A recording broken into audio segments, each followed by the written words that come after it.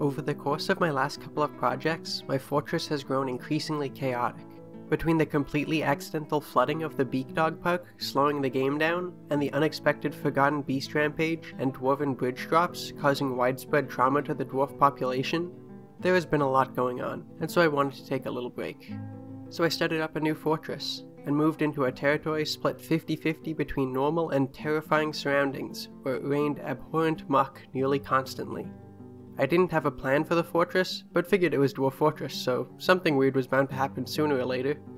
And sooner it was, because about an hour into the game, I received a notification that one of my dwarves had turned back into a dwarf. I thought that was odd, because I didn't know he had the ability to be anything else. But sure enough, the announcements told me that he had briefly transformed into a were-monitor.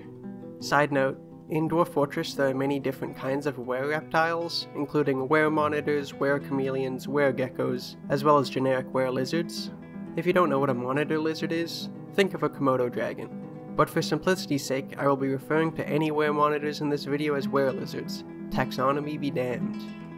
Luckily for everyone, he seemed to have been preoccupied with sleeping during his transformation, and had slept through the rage and bloodlust of becoming a werebeast in his little bedroom. I made his door impassable and forbidden to pets, so that he couldn't just transform into a lizard and slither his way out, and thought of what I needed to do with him. In the past, I've usually just exiled anyone that's been bitten, but with a new fortress, it felt like an opportunity to try out some new ideas.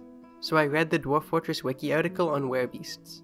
The section on creating a werebeast military interested me, and it seemed somewhat easier to manage than turning the entire fortress into werelizards. My first strategy to infect my dwarves with werelizard syndrome was to put them in a room with the original werelizard, cover the floor with traps, and lock them off from the rest of the fortress when it was getting close to a full moon.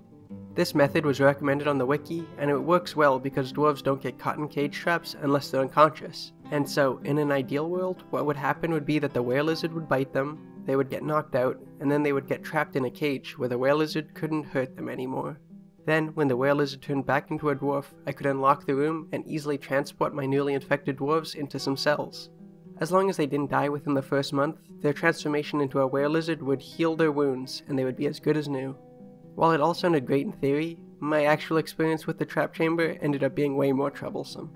When attempting to seal the room off from the fortress with a bridge, the werelizard decided to stand on the bridge when it flipped up, and was immediately knocked out and thrown into a cage. When I did successfully seal them away, the werelizard did infect one of them, but also immediately killed the other. And then, after my werelizard turned back into a dwarf, I sent some new dwarves into the transformation chamber, but apparently the werelizard rage had not yet receded, because he immediately started throwing punches at all the new dwarves and got himself knocked out and locked in a cage again. After freeing my werelizard from a cage a second time, I decided to take a more brute force approach to infecting my dwarves, and just let him roam free during the next full moon. He got himself killed by a crowd of dwarves and a kitten that landed the finishing blow, but he infected 6 of them in the process. I dug out a series of rooms to hold my new werelizard recruits, and assigned each of them to their own squad, because the wiki told me that they wouldn't play nice with one another. When the rooms were dug, I sent all of them to be stationed in their individual rooms, and when they went inside, declared the doors impassable. The wiki said that this shouldn't work, but maybe they can't figure out how to turn the knob with their weird lizard hands, because it worked fine for me.